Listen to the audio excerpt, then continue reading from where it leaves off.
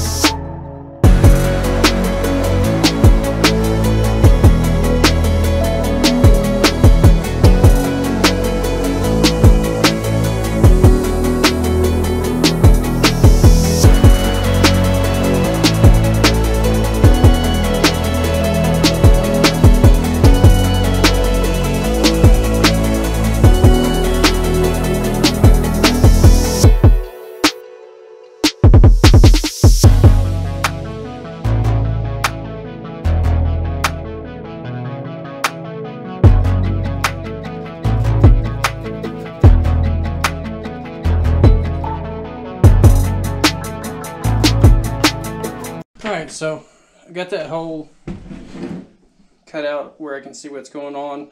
So it's really not too bad, the frame there. So I'll probably just cut this out to where it's rectangle when I go to replace this piece, and then replace those rotted boards in there. And then this one here, like I said, I got it ripped out. We'll have to replace that, I guess it'd be like a seal board down there at the bottom. I cut it to where it's pretty solid. So I'll just scab in underneath there, did that 2x underneath there, and then start replacing these rotted studs. Now on this side, it wasn't too bad. We'll just go and scab in around this and drop the new piece in. I think now I'm gonna go and take that little Dremel oscillating tool, see if I can't scrape up the rest of this linoleum. It only stuck in a few spots, so maybe it won't take too long to get the rest of this up.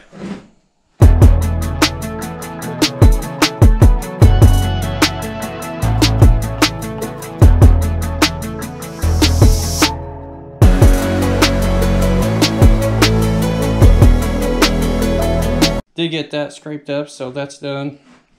I ended up using this little smooth scraper for that oscillating tool, and it worked out great. Next thing would be replacing those boards there, and then like I said, then we can start doing those studs and then frame around those windows. But